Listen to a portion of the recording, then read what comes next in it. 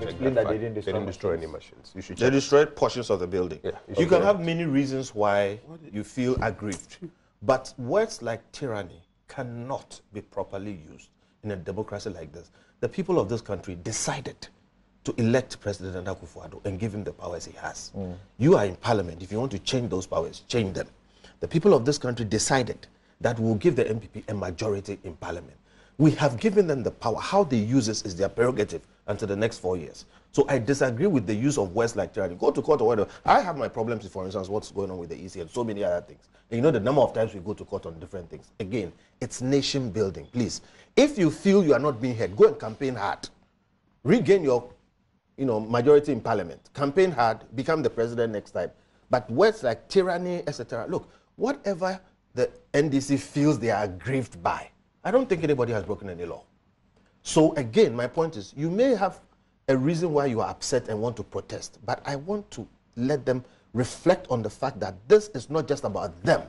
It has an effect on the rest of the nation. Okay. So they should choose and pick. This is not, for me, one of the best ways to do it. Use other things, but let's elevate some ceremonies of state above partisan bickering.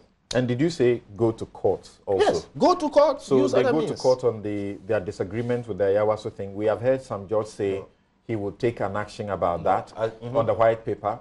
They should go to court on the Electoral Commission. No, I think their disagreement they have with the Electoral Commission. They should go to court on the issues that they have with media freedom. They say it's under attack. It's not just about going to court, but yes, going to court. You see, the judges and the justices are the supervisors of the realm.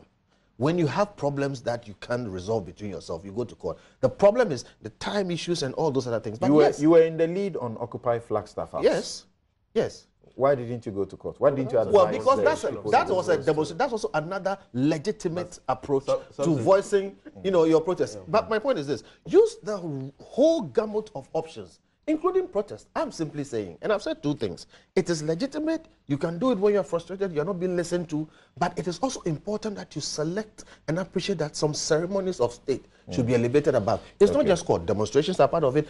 RTI is part of it. Do everything legal, but don't talk about tyranny. Okay. So all things may be good. You may have a right to them, but not all things are beneficial. Yes, exactly.